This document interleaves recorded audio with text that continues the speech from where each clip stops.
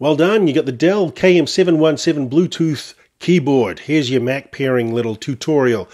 Get your keyboard, switch it on, see that Bluetooth button there? Press that. Hold it down for a wee while, the light will start flashing, and then go to System Preferences, and in there you'll see Keyboard. Click there, set up Bluetooth keyboard. By now, the keyboard should have found, yeah, there it is. Okay, now click Connect there. And this is the part that got me confused for a wee while, because I got the 6-digit number there and it says put it on the keyboard. So I was like, okay, I got 2 keypads. Which one do I use? Simple. You go through one mistake and you go, oh, wish I knew that beforehand.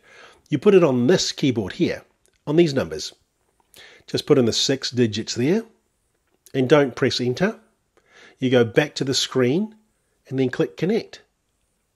And then you're done. The Dell is all connected. Just like that. Just click on done and you're away. Voila.